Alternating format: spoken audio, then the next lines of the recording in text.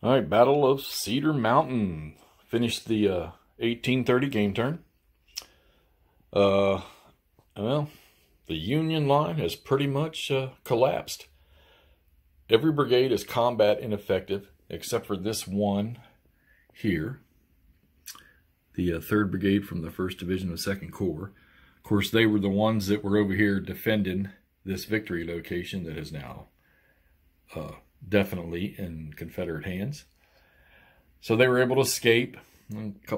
Only 2 artillery batteries they have left have also escaped. Well, so far, A.P. Hill's 2nd column is right on their heels. Winder and finally got Thomas into an attack posture. They shattered the secondary line that the Union had tried to set up. So now it's become a question of the Union trying to fall back, hold on for one more turn until reinforcements come on, and keep that victory location out of Confederate hands. I wanted to make a note, too, about the fatigue rule. I had it wrong. I was applying it to individual units.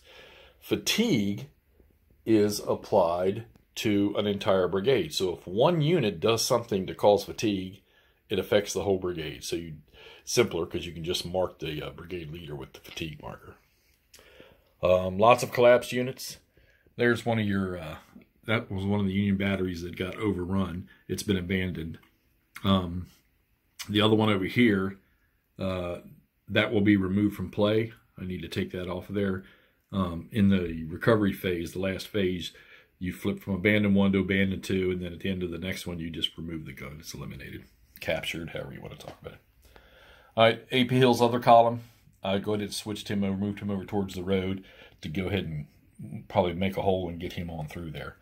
I think I'm going to just keep Winder pressing just to keep the Union moving, get that victory location right there, and then start getting ready for the onslaught of the 3rd Corps that's going to come on from the Union side.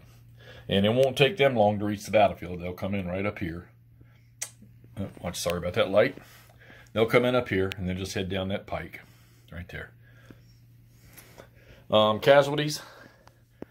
No more new regiments lost for the Confederacy. The Union, I think they lost one more regiment. One of the red guys there from Oliver's division. They did lose these 2 regiments into the rout, so they can potentially come back into the fight.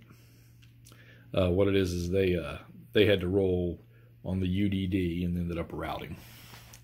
One of those, if they take a 2nd disorder from, I think it's pre-cohesion, let me see here.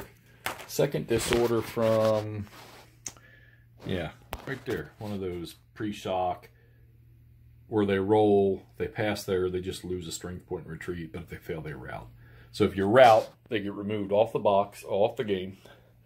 They go into the rout box. They have to stay in there for 1 full turn. Then they can attempt to recover. Yeah, I believe it's a die roll thing.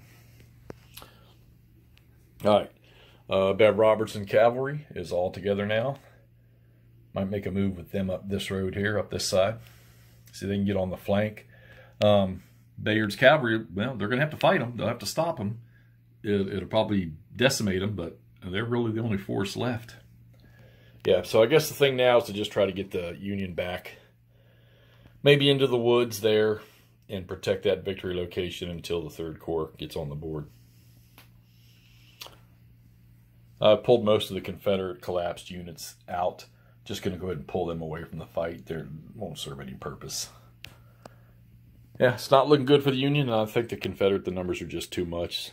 Now, they don't have any more reinforcements, but it doesn't look to me like they need them. But I guess we'll find out as soon as 3rd Corps gets on the map.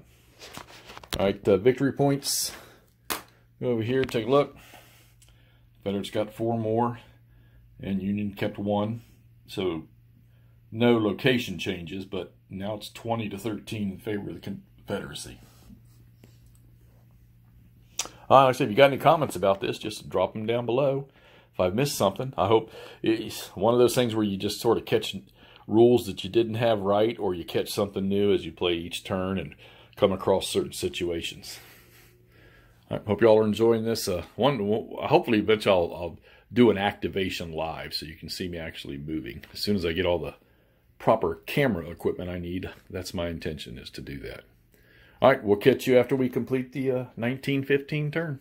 Thanks for watching.